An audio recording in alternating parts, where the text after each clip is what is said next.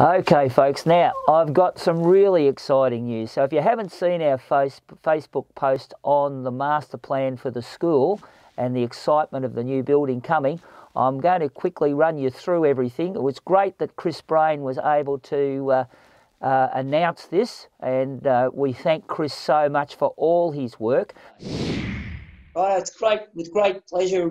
Chris and I today have the privilege of running you through our master plan. Chris, this is just a dream come true for us, and we thank you so much for all your involvement. Hi, Rosebud Primary School community. I'm ecstatic for you guys. You know, it's obviously such a huge win for the Rosebud community at large.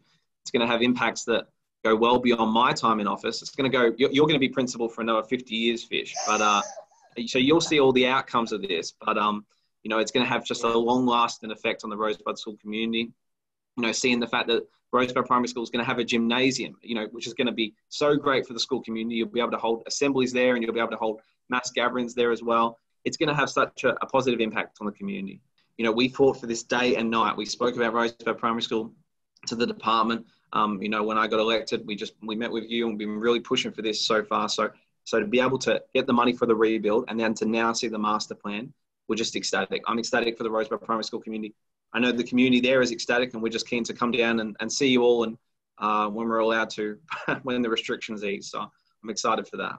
Okay, Chris, well, I'll go ahead and show everybody the plans, but thank you so much for all your involvement. Thanks, Mr. Fisher. Thank you. For everything you've done on the peninsula since you've been elected. You've certainly got things moving, mate. Thanks heaps. We're really excited. It's also brought, you know, basically it's a dream come true for us, because our unique teaching model is now going to be supported throughout the school. And I'll run you through just a few little things about the new build that are just so exciting. So we'll start with our new learning hub, which is a 2-story learning hub. I'm only allowed to show you the master plan drawings at the moment. Mr. Fisher's actually had a behind the scenes view, and it's even more exciting than what's actually shown on here. But if you think about where our old BER building is, and one day we'll actually get the correct Boonwurrung name for our BER building, we walk out off a beautiful deck onto this wonderful area here, which is going to be a deck, and into our art room, which is massive. So our present art room's about 90 square metres. This one is 150 square metres with a kiln and storage room. So if you're into art, oh my goodness, what a place to be. Now, if we go underneath that art room over to here, we've got our brand new STEM room. And the STEM room is, again, 150 square metres. It's an incredible building.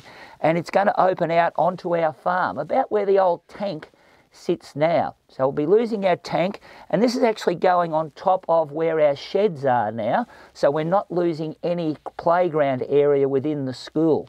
So it's a really good use of our space.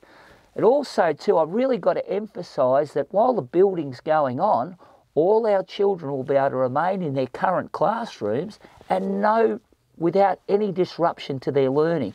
And this is an incredibly important thing, so that they can get through this build, the excitement of seeing it built, but also be in their classrooms learning just as they normally would. So that's probably the best message I can get through to your parents, that nothing's going to change while all this happens around the kids. It's going to be so exciting. So we go into these two buildings, we've got our art, and underneath it our STEM. We're thinking our grade 5s will fit into this area, and our teaching model sits around having 4 home rooms and breakout rooms where extra groups and those extra learnings can take place. So when we have our maths specialist or our English specialist come in to teach the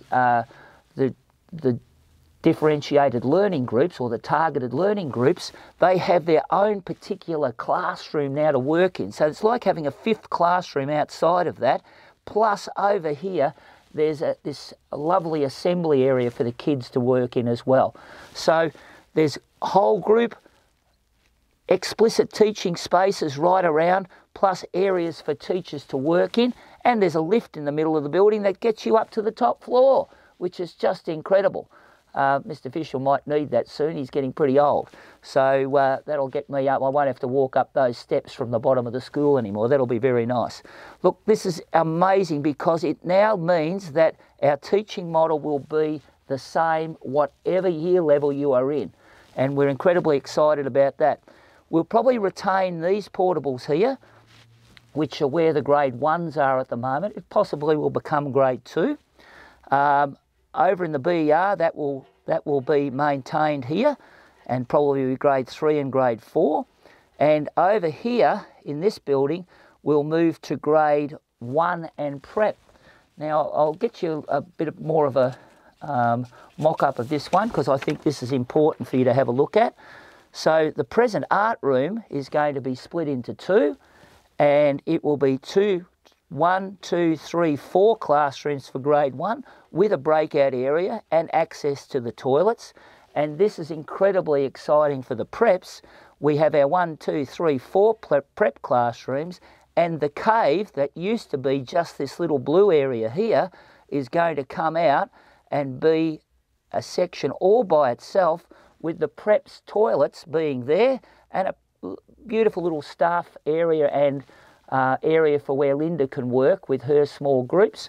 So again, those targeted learning groups in each of those particular areas have explicit teaching spaces so that they can really concentrate on their teaching.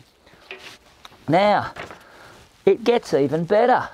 We come down here to the new gymnasium, and this is a netball, basketball stadium that has to be built to Commonwealth Games specifications so that basically a high-level game of netball can be played in here.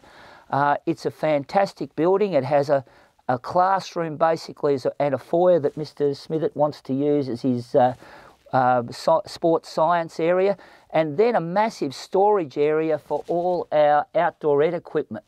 So our school is really the outdoor ed school. It has so much outdoor ed stuff with our bus and our outdoor ed trailers and all our bikes will all fit in here as well. So we're incredibly excited about that. But then it just gets even better because we get rid of all of the portables that are up here and we get our beautiful oval back. And that's incredibly exciting. So that's all going to happen. Something really incredible is happening right at the moment, and I'm going to throw to Mr. Mack, who's actually out on site, to tell you all about the new playground.